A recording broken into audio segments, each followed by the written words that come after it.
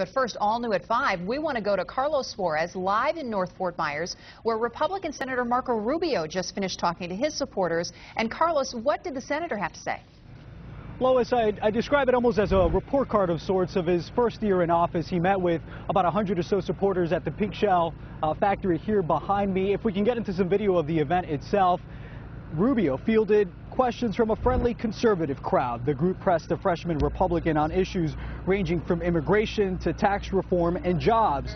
The question and answer session was the third stop in what Rubio called a listening tour across the state.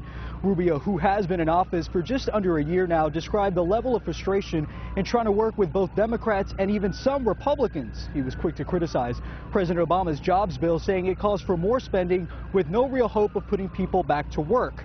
Rubio voted against a portion of that bill that would have provided $35 billion to states and local government to keep police, firefighters, and teachers on the job.